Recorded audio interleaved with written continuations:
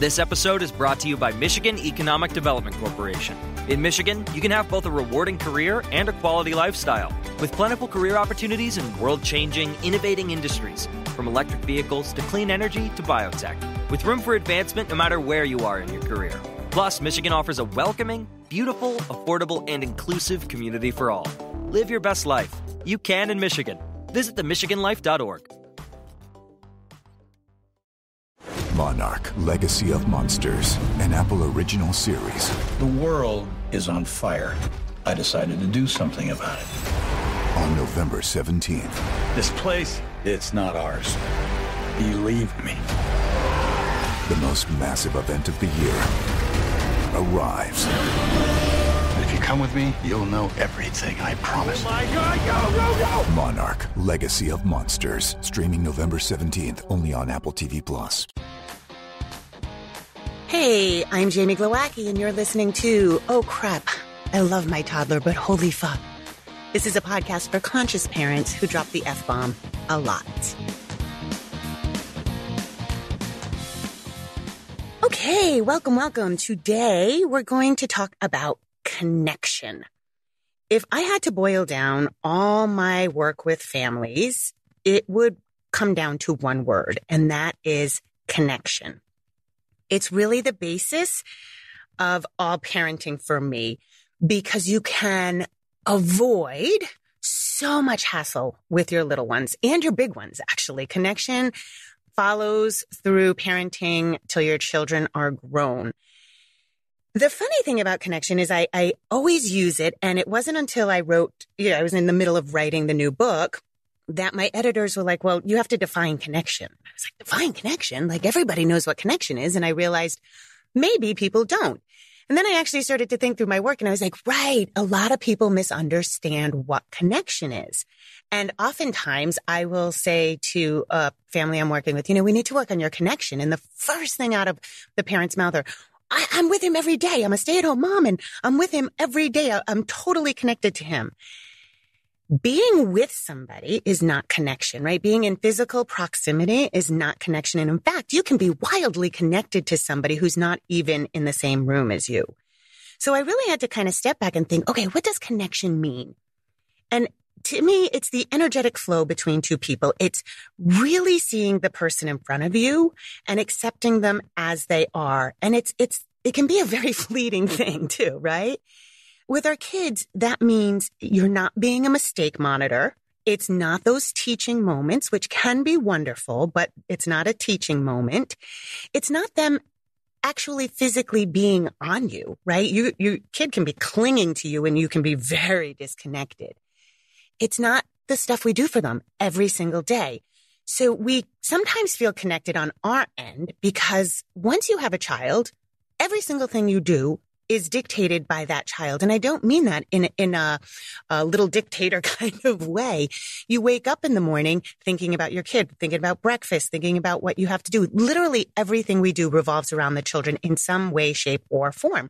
Even if you're taking some time for self-care, you are literally carving that time out away from your child. You might need childcare, right? So we often think we're connected to our kids because we do so much for them, and they really are 100% on the forefront of our brain, even if it's thinking not good thoughts about them, right? Even if we're like, super aggravated, they're still on the forefront of our brain. Connection has everything to do with what I call their emotional gas tank. And I think this notion of gas tank is pretty mainstream at this point in time. Oftentimes we call it their emotional bucket. And we all have an emotional bucket that gets empty and full, right? And even as an adult, you might go out with your friends and come home and just be like, oh, my bucket is so full. I got to spend this amazing time with my friends. You might have a lovely night with your spouse and feel super connected, and you feel like that emotional gas tank is super full, right? So I think it's a pretty well-known term. Kids have these emotional buckets, and the trick is they have small emotional gas tanks, right? They're like Mini Coopers. They're tiny. And so their gas tanks are pretty small. So they fill very quickly, and they also empty very quickly. Here's the thing, you guys. When their bucket's empty is usually when you see all hell break loose. It's, I like to call it niggly behavior, right? It's this behavior that is pokey, proddy, whiny. I can't do my shoes. I can't. If you ask your child to do a small chore and they have a fallout crazy meltdown, that's a really good indicator that their bucket is empty. There is an African proverb that I love, and it is, a child who is not embraced by the village will burn it down to feel its warmth. And it's a proverb. And I saw it, the first time I saw it, it was in conjunction with a school shooting, but I think it can be parlayed into not such a dramatic circumstance and into our daily life. A child who is not embraced by the village, meaning if they don't feel connected, right? Like, and of course, I'm sure anybody listening to me right now is an excellent parent. You're listening to a parenting podcast. You're in the upper echelon of parenting just by being here. Yeah. But feeling the warmth of your particular tribe, of your particular family is so important. And that's connected. When your child feels connected, they will automatically be more helpful, because check it out. Once you're part of a tribe, and at this age, well, I guess any age really, one of the basic human needs is feeling like you belong. So when you feel like you're part of something and you're part of this bigger thing, right? Then you're not so apt to get kicked out of it. You're not so apt to do behavior that will get you kicked out of that tribe. You want to be part of it. And I'm sure you know exactly what I'm talking about. The thing when you are connected with your child is you feel like an excellent parent. You're like, yeah, man, I'm on my game. Me and my kid are like super connected. And when all of you are connected, your spouse and other children, it's these stellar moments, right? Those are the moments you put on Facebook. Those are the moments you put on Instagram, because you're like, yes, I got this. So I love that proverb, because burn down the village can be those epic meltdowns. That can be your asshole behavior. That can be your like, I'm going to make you pay attention, right? And that's where some of this acting out comes from. Now, one of the things is, of course, we can't be locked into our kids all day, every day. We can't be locked in emotionally. So I use that term a lot, locked in, meaning these moments where you feel this intense connectivity, you feel this great energetic flow, you and your kid are on the same page. You can't do that every day. And I would venture to say that, in my years of social work, I worked with, of course, moms who were totally disconnected because of trauma, that like couldn't connect at all to their kids. And now, of course, I work with I would venture to say, I would call us all overparenters, right? We're the overparenters, the overthinkers. And what happens is that most parents I work with actually try to be too connected. They really think they have to be present 100% of the time. You can't, you guys. You're going to burn out. And the problem with burnout is that it starts this bad cycle. You're going to automatically be super disconnected because you're going to go to these extremes. I would like to eliminate all these pendulum extreme swings, right? So number one is, don't even think you have to be connected to your kid. One of the tricks I think is, and I have every family I've worked with, I've had this feeling, and I've actually done a poll in my own community, because when I first realized I was having this feeling, I said, oh my God, I can't be the only one. Then I started again asking the families I worked with, you ever have this feeling that you're running from your kids? It's almost like this, oh my God, don't make eye contact.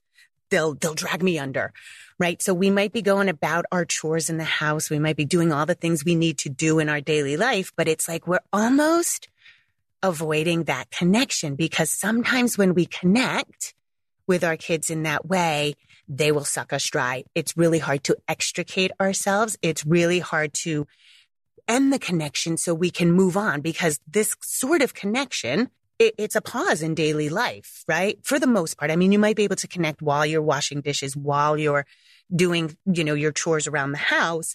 But for the most part, it's a pause in daily life. And what happens is we emotionally run from our kids because it feels like they'll drag us under. That, my friends, is called connection scarcity.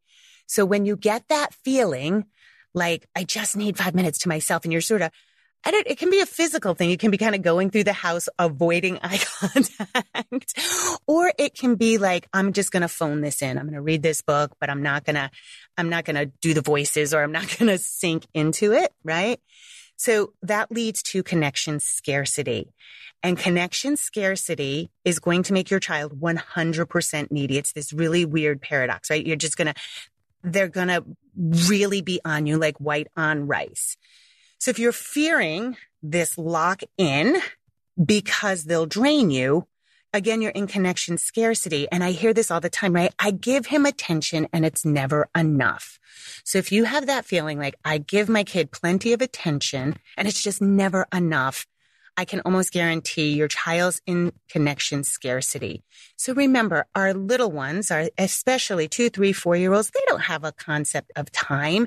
And they love this connection, right? No, mommy, stay. Mommy, stay on the couch.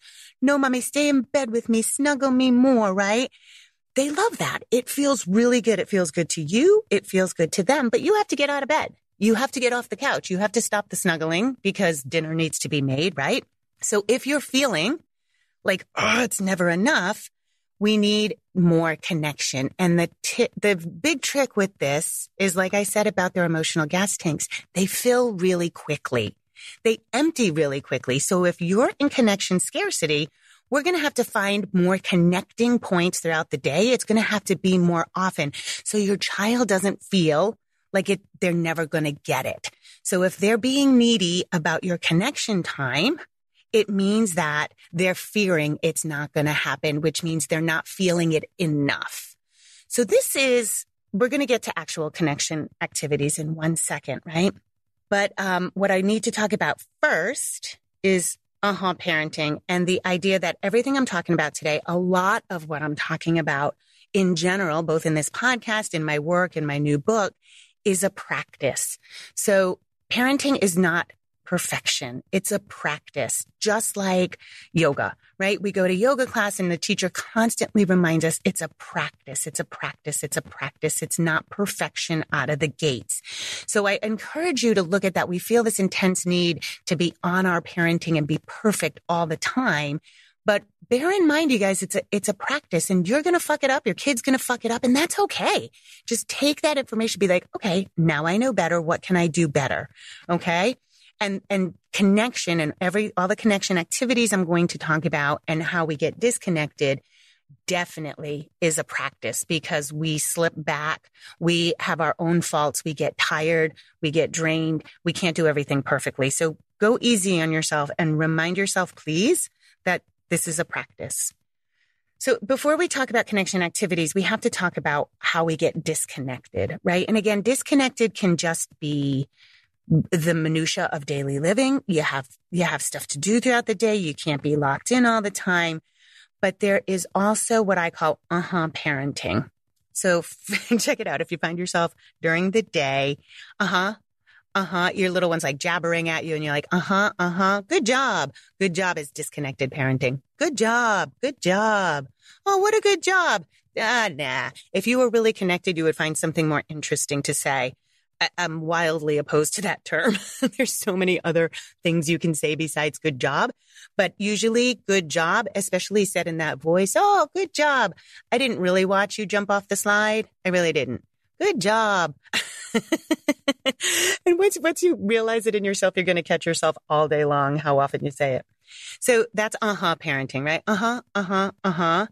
It's disconnecting, or it's just a sign that we are disconnected, where our mind is somewhere else, right? So that's a good gauge too, is when you feel like your mind is somewhere else, not really on what the child is doing or what the child is asking of you. We get disconnected again by the tasks we do every day. It's a tricky thing because we feel like we're doing it for the child, but that's not connected to the person, right? It's just the tasks we're doing. And we have to talk about it. It's our phones. Our phones are wildly disconnecting.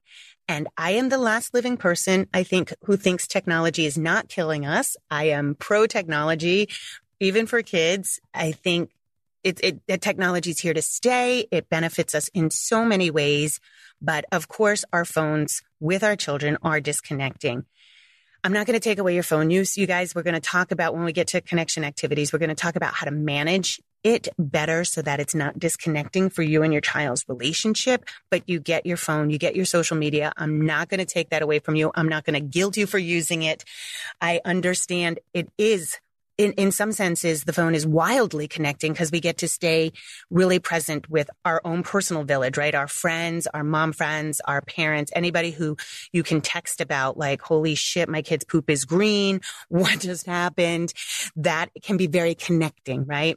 But it's also, we know the automatic reflex to go to our phone. Once you are on your phone, you are disconnected. Absolutely 100% disconnected. So it's good to bear that in mind. And we've all had this experience. You're sitting at dinner with your friend who's texting somebody else. Of course, that person's not present with you.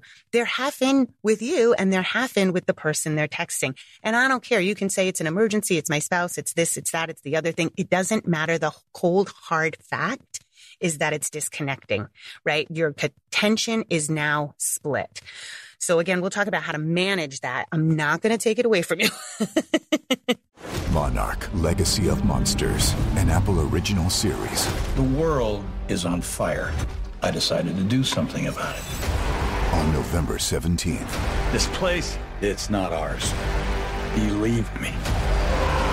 The most massive event of the year arrives. If you come with me, you'll know everything, I promise. Oh my God, go! Monarch, Legacy of Monsters. Streaming November 17th, only on Apple TV+. All right. So let's talk about some connection activities, right? Because when you're out of practice with this, as you get better at it, there's a flow. You will effortlessly have connection with your child. But when you need to start practicing it, you have to have these concrete things, and use a timer, you guys, because again, your child needs short bursts, but they're going to need it more often. So don't be afraid to use this. Don't expect to be good at it. Use it as a practice. Use a timer. So really, any activity you're going to do with your child can be a connecting activity. Watching a movie can be connecting. If you are sitting next to your child and you're watching the movie together, and afterwards you're going to sing the songs, or you're going to pause the movie and be like, oh, I wonder how that character feels right now. Somebody just hurt her feelings. You can actually use digital things as a connection. You can use iPad use, video games can be connecting as long as you're engaged, right? It's an engagement with the child. Anything your child loves to do. So classics, of course, are, building with blocks, playing house, playing kitchen, playing any sort of game with your child, Play-Doh. These are all connecting. So when your child asks you to do something, you can do it. The biggest trick with connection activities is that you get bored and tune out. So as long as you're in a connection activity, and let's say you've been playing Play-Doh for 10 minutes and you're cool, and then all of a sudden you're just like, oh my God, I can't make another freaking snake out of Play-Doh. You find your mind wandering, right? You are getting disconnected, and it almost erases the connection activity with your child, right? And so that's usually what happens, and why your kid gets into connection scarcity is because you just sort of erased the first 10 minutes. So what I find is the key to connection activities is that you have to recognize when you've stopped being present. And it's okay. You get to be bored playing Play-Doh. You get to be bored playing with your 2-year-old. You get to be bored playing with your 4-year-old. You guys, I think that's another thing that gets so sort of bastardized in our current parenting is that you're supposed to love and cherish every moment with your kids. Dude, they don't have a lot of language right now. You can 100% love your kid, be engaged with your kid, and get bored by your kid.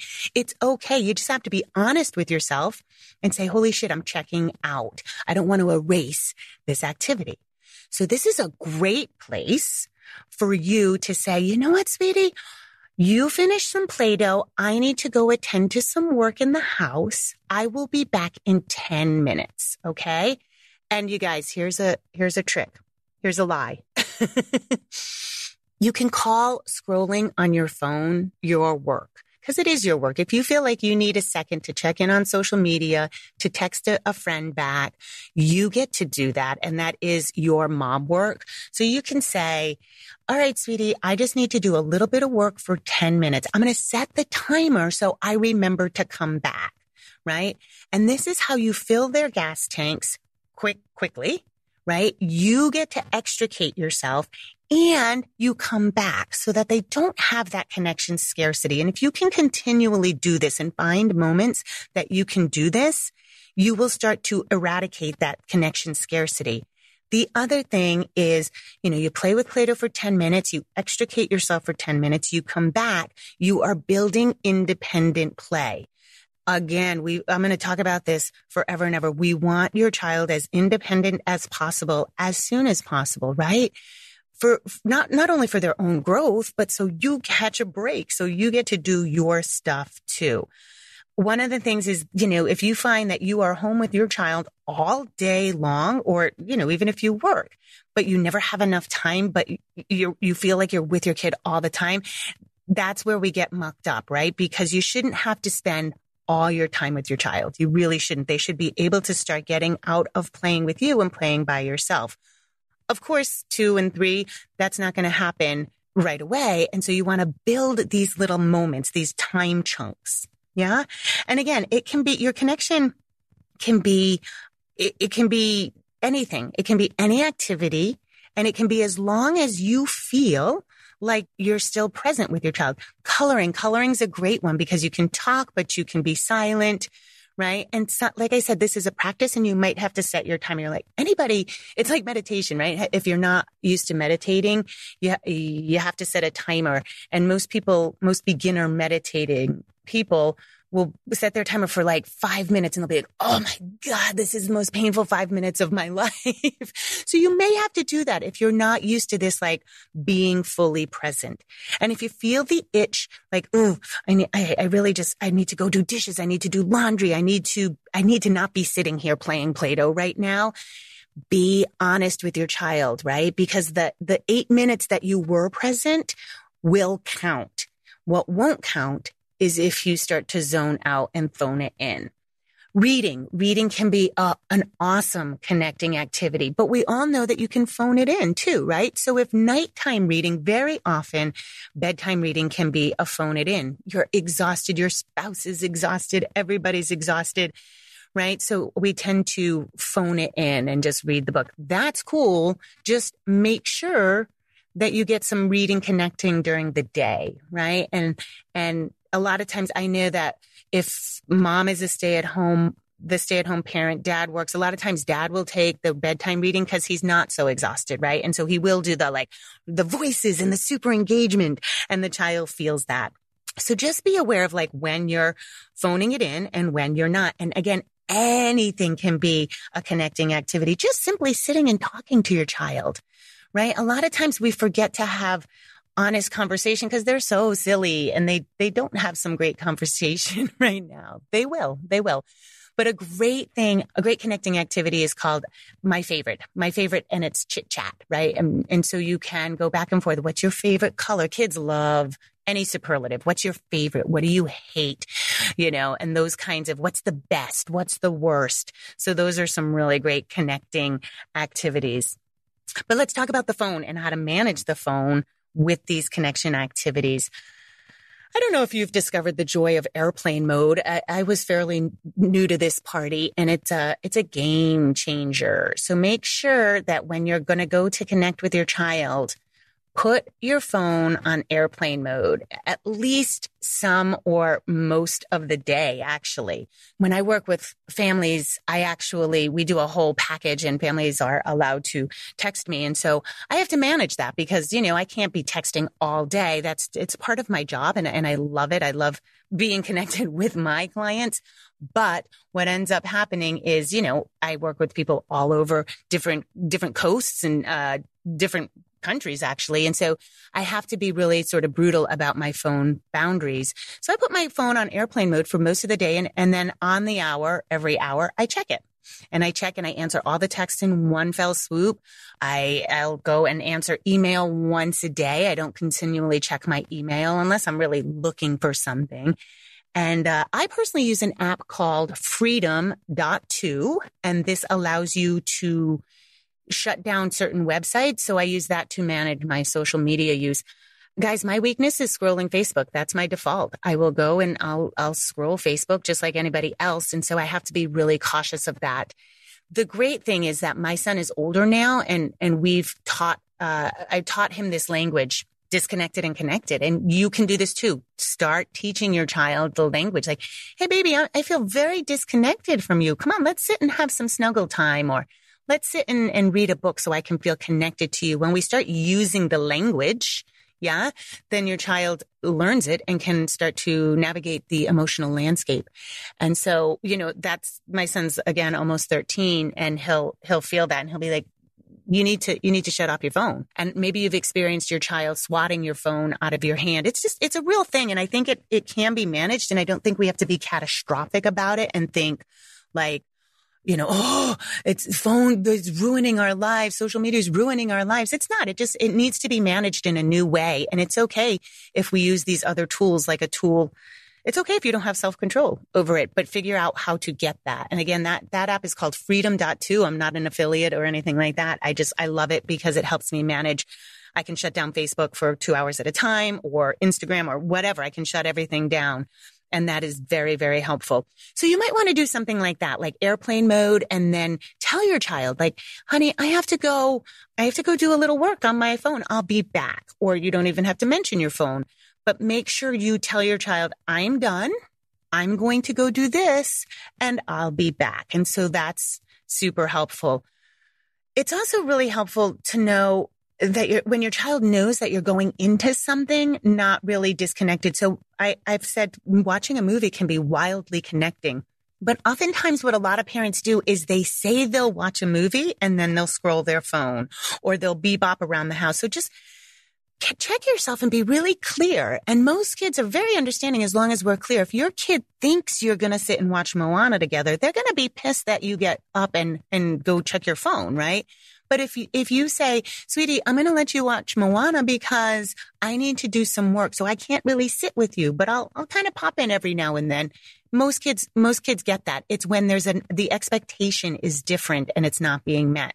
So keep that in mind. Yeah.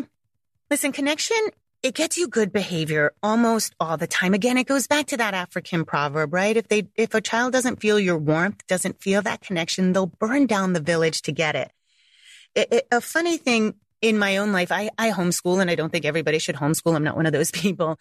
But within the homeschooling community, people would talk about, my kid fights me. My kid resists me. My kid is such a pain in the ass. I'm going to send him to school. I can't get any work done with my kid. And it's a real thing in the homeschool community. And it cracks me up because people always ask me, like, how do you do it? And I say, well, connection comes before academics. Pascal and I have to be connected because then he'll sit and do anything I ask him to because we're connected. I get this like crazy willing behavior from him no matter what, even though he's almost a teenager, because we're connected. It is the basis of our relationship. And so I can't really underestimate, again, this is the basis of parenting. And again, if I had to boil down my work to one word, it would be this. It's just going to get you better behavior. And I want to leave you with, again, the idea that please use this language with your child. I feel like sometimes when we're talking about all this emotional stuff underneath parenting, that parents try to pull one over on the kids. Like, I'm going to be connected, but they're not going to know I'm connecting and they're not going to know I'm disconnected. Use these words. Sweetie, I feel so connected to you now. I love it. I love this feeling. Do you feel it? Or, oh my goodness, your behavior is kind of wonky today. I feel like you need connection. Are we disconnected? Let's connect. What can we do to connect? And even if in my potty training work, I've had this, when we talk about regressions, when the first child has potty trained and the second child comes along, right? And you have a new family member, a new sibling. I talk about this term baby love. You'll often find the older child wants to regress and wants to be like the baby because the baby's getting everything. The baby gets so much focus and attention and love and snuggles. And so the older child wants to do that. And so I have this term baby love, where the older child can ask for baby love, can ask for those snuggles, and you lean into it. You give him all the snuggles in the world. And I can guarantee your 3 or 4 or 5-year-old's going to want to bound back and be a big kid. It takes like 30 seconds. But when you lean into it, instead of like, no, you're a big boy. You don't need what the baby needs. That's when you get the shitty behavior. When you lean into it, that connection, your child now feels connected to you in that love and snuggle kind of way. So you could call it connection, disconnection. You can call it baby love. You can call it mama love. That's what my son calls it, mama love. And even now I can tell he's drained because he'll be like, dude, he's almost my height, and he'll be like, oh, mommy, I need some mama love. Right. And so that's how we reconnect. So again, it helps them navigate the emotional landscape. We're never trying to pull emotional strings behind your child's back. When we say these things, when we give them the language, then as soon as they get that language, they'll be able to communicate that to you. And what's better than that? What's better than your kid coming to you and saying, yeah, I'm acting shitty because I feel disconnected. Can we please connect? Bam. Right? All right. I'm going to sign off for today. You can always go to jamieglowacki.com for the super cool latest updates, including the launch of my new book, yummy new book pre-sale treats, when we release new episodes, and how to work with me directly. And of course, if you need any potty training help, there's a handy link there that will take you to all my potty training resources, including all my courses. That's the OCRAP Potty Training online course, my Pooping Solutions course, and my night training supplement. And if you need additional help, how to book with a certified OCRAP consultant. That's all at jamieglowacki.com. Have a beautiful day and rock on.